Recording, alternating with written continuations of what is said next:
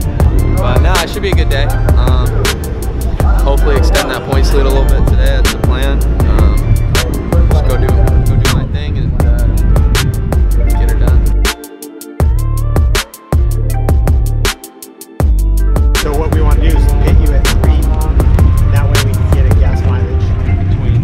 That way we know if you have to come in for 4 or if there's anything remotely like close that I'm not sure on, we're gonna pull you in. Yeah, we have just to splash. We have to. Yeah. PC boys made it out. Bones is out here watching, making sure everything looks good. He's so used to all these Supercross guys, you know. We're gonna get that dub. Who the fuck is Steven Bryson?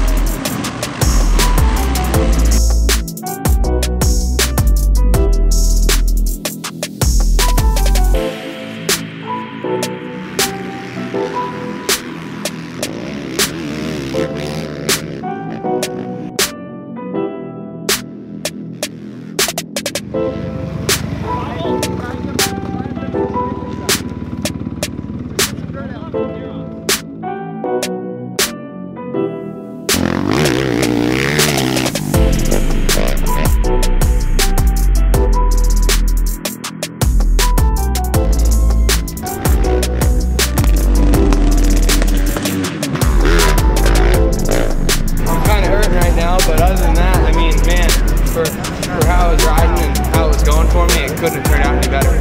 So, man, I'm just so thankful for making it across the line first and holding this red plate.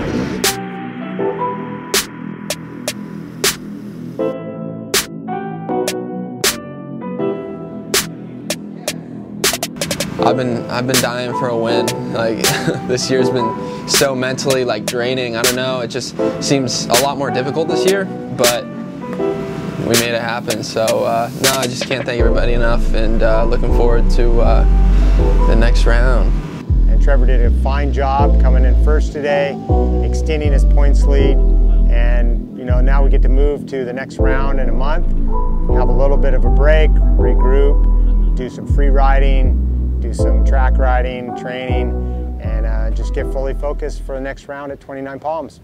I got up at like 3:30 this morning, was awoken by a certain aroma, and I just had this idea.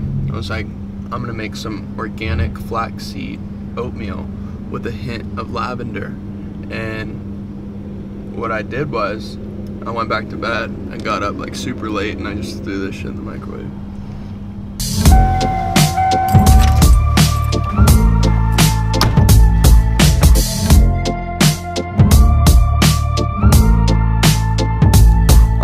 Asphalt, just like full tuck, dude, and I just see this butterfly, and I was like, no, and I tried missing him, and I hit him full on, and I still got butterfly juice on my helmet.